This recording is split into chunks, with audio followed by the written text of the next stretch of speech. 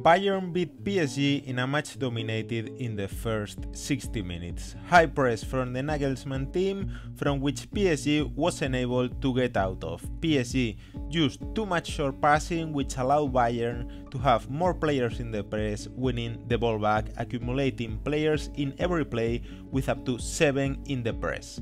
When PSG regained the ball, Bayern was also very quick to get to the press, not giving easy passing lines to launch the counter-attack. If PSG came out of the first press, Bayern's defense won every duel, with Upamecano completing a great game.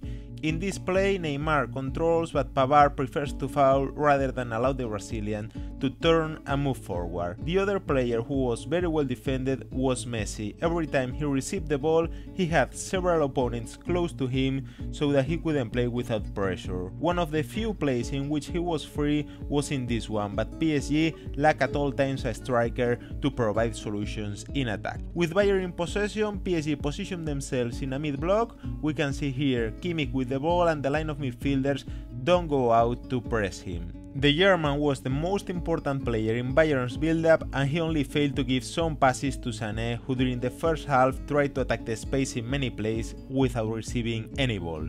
PSG was very good at defending the flanks, preventing Bayern from generating superiority, but they had some problems defending crosses.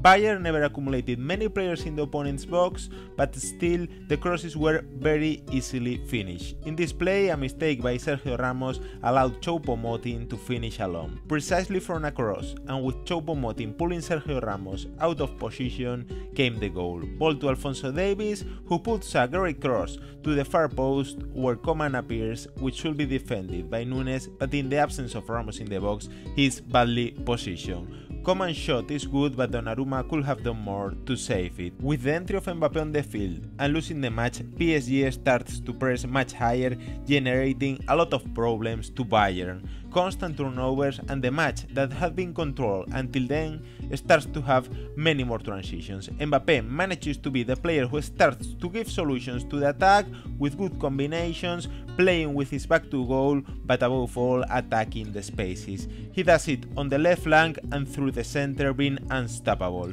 Pavard ends up being sent off, and PSG has several clear chances to score thanks to the offensive contribution of Mbappé.